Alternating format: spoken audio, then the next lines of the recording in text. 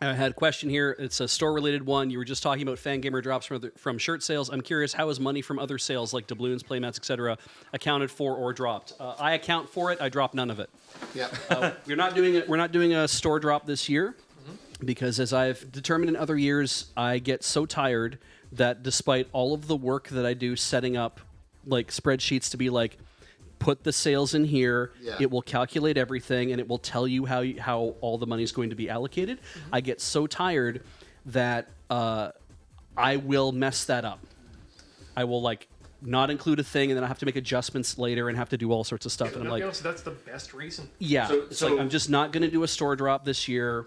We're going to add that to the total after the run is over. Well, and that's another good way to frame it too, because what would a store drop be? Would that ever account for more than an extra hour in a run? I don't know. I mean, if we were getting at the end of the run, like if we were getting up to like let's play pretend. If we were getting up to like $980,000 at the end of Zeta, and I was like, I want the million, I want the celebration on Zeta, and so I drop a desert buck or something like that to be like, and the store donation, the money that we've raised or whatever, and boom, that we'll just drop a desert buck for now.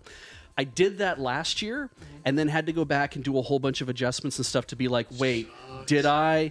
Am I? Did it include everything? And as I was doing the calculations, I was razor thin close on some calculations, and I was like, okay, everything works out. Yeah. I didn't screw anything up. However. But I got closer than I liked on some things, and I was like, so how do I make this calculation to make sure money goes through at the right time? So yeah. And like the first time we got over $1 million, it was post Desert Bus, right? Yes. Which is why we did, and then we did an extra hour celebration. special thing. Yeah. Celebration. Yeah.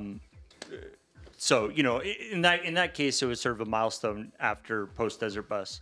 That's unlikely to happen this time. And so, so it's just. So the final tally for how much Desert Bus has raised will go up a little bit in the post bus time. Yes. And how long, just to remind everyone at home and myself, do people have to order from said store.desertbus.org? The Desert Bus store opens when the run starts, and it ends when I can be bothered. Okay. So Good enough. You technically have until the bus crashes. That is the absolute last second, and I could close the store then.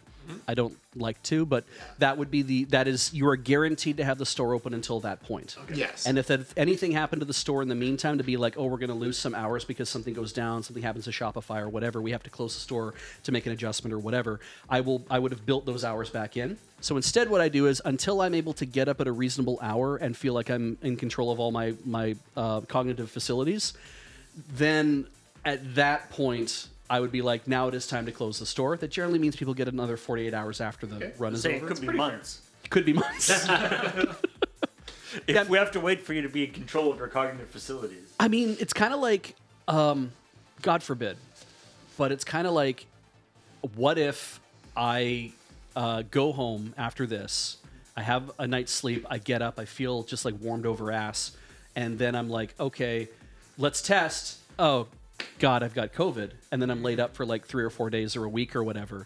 Well, the store's still open. Like technically, somebody else with access could get in there and turn it off. But if something happened to me, it's kind of like, and then I could just forget about it for a week and it'd just be like, oh right, I got to go do that. So yeah.